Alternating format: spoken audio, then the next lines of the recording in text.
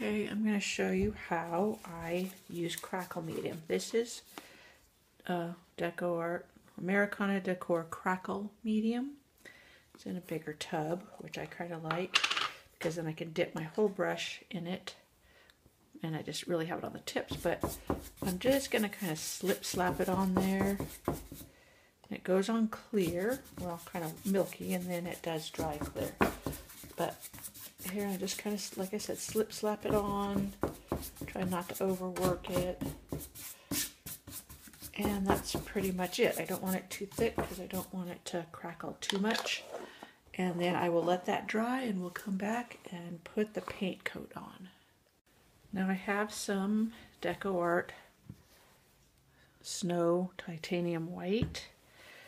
A little puddle. I probably will need more, but I'm just going to show you my technique. I have one of these little dollar store cheapy sponges, and I kind of roll it into a half ball, so it gives me a handle, but then this is the texture that for surface. I'm going to dip in my paint, pounce in it, and then I'm just going to pounce it on.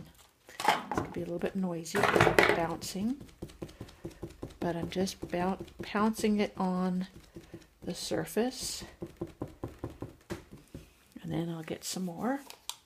I should have had a bigger puddle out here. Fill my sponge and then I pounce it on.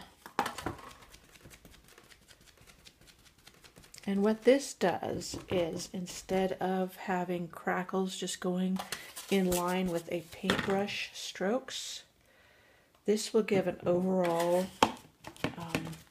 crackle, a finer crackle than if you did the paintbrush. I've also done this, and I like doing it with a sponge roller, but I didn't have a sponge roller, and this works good too. Now you don't want to overwork it because you can pull your paint back up, and this doesn't have thick coverage. You can see opaque coverage, but that's okay. This is just a texture I'm going to be using. This isn't going to be the actual background of my painting. I'm going to paint on a background. I just want to get the crackle finish. I'm pressing a little harder now, getting all the paint out of my sponge instead of pouring more. Let me see if I see. No, it's not going to pick it up. Just getting it all on there, and then that should crackle as it dries. This is the bench that I'm going to paint roses on.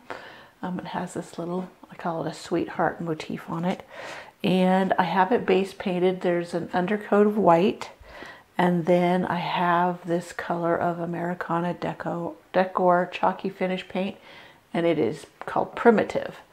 Then I slapped on the way I do the crackle finish with my paintbrush. I have a video on it that I will link to, and it shows how I apply the crackle finish, which it's the same Deco Art Americana crackle finish, and I just take my brush and I just slap it on there so it doesn't have just the paintbrush going like this. In my video on how I apply crackle finish, I show you doing the top coat with a sponge, and on this one I'm going to use the paintbrush, and I'll go get that paintbrush and come back and we'll get started. Now I'm going to load. This is the Chalky Finish paint in the color Everlasting, which is basically white, and I'm just dipping my brush in, and I'm just going to go along and paint it on.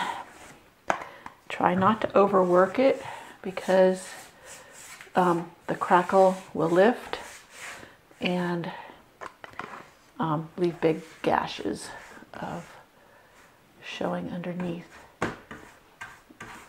And you just keep working it on there. You can already see it here.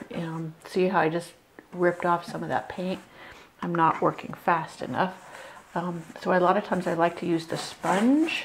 I should have worked in that one area before going along to the further side.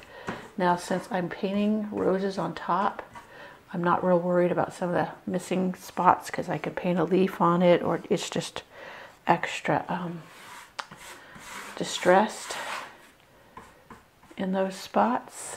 And right there is where I had gash, but that's okay. I'm going to put roses there. So that is another way that I do crackling. And let me see if I can, well, there's a little spot there. Didn't like how thick it was, but it's easier to work in smaller sections. And I'll try to zoom in and refocus and see if you can see the crackling that's occurring all over that. Some spots, because I slip slap it on there, they don't have crackle medium, and that's just showing there that it's not on there. But that's how I want it many times. I don't want the whole thing crackled. I just want certain spots crackled. Okay, I'll let this dry, and then I'll come back and start painting on my roses.